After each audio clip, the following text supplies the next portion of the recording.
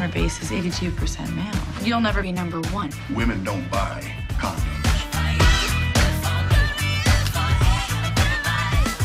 I'll keep this one. To the youngest, the hottest vice president in the history of America. What if I want something more? What if I don't? I think I killed her. You look familiar. Have we had sex? I'm sorry? Please tell me you're not flirting with your doctor. So what if I am? Oh. You know how I went to the doctor last week? I have cancer. So how do you feel? To be honest, I could use a good laugh. You want me to tell you a joke? I'd prefer someone funny. I'm making you a nice, big, juicy steak. Ah, I've been a vegetarian for 12 years. There are alternative therapies. Success like people cured? Yeah. I've never felt like this. Why do you not have a girlfriend? Isn't that obvious? Oh, yeah. Then why aren't you in a relationship? Why don't you read about it in my next book, Why Relationships Suck Ass?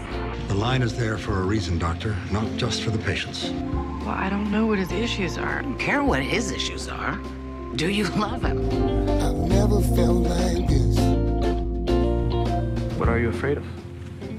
I'm scared this entire night's gonna go by and you're never gonna kiss me.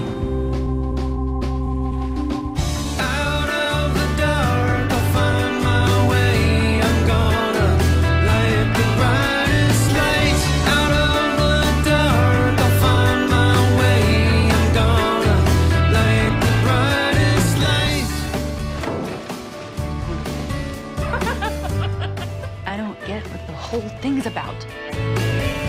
Didn't they teach you anything in Catholic school? No. I